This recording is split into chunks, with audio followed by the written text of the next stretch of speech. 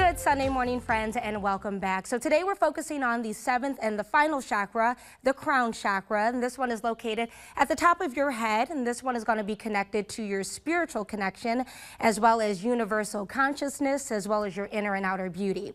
So when this one is out of balance, you might feel things like headaches. You might also feel an attachment to earthly or material things, as well as depression and insomnia.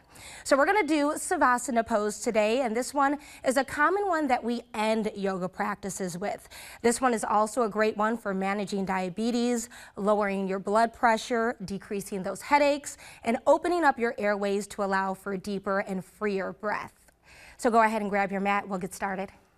So for this pose, you're going to come all the way down to your mat, extending your legs and maybe widening them a little bit, and then come all the way down to your back to lay down flat here. And then you can go ahead and spread your arms out with your palms facing the ceiling. And you want to make sure your gaze is at the ceiling as well. You can feel free to close your eyes here if that feels good for you. Now this one is a very challenging pose because it requires a lot of stillness. But I encourage you to just hold this for a couple breaths.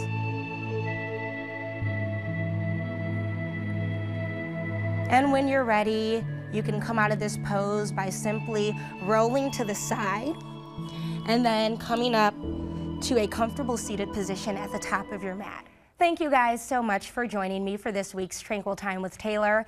As always, the light and love in me sees and honors the light and love in each and every one of you.